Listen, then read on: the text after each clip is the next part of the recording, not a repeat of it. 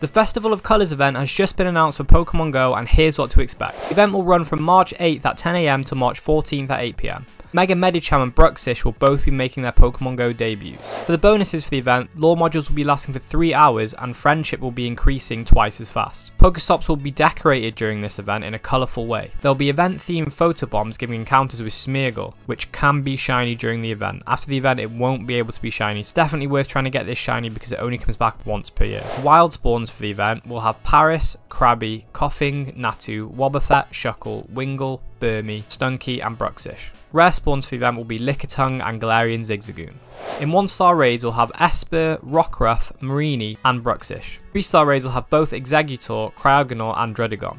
Hoa will be in 5-star raids and Mega Medicham will make its debut in Mega Raids. There'll also be event-themed field research that will lead to encounters with Grimer, Castform, Burmy and Oricorio.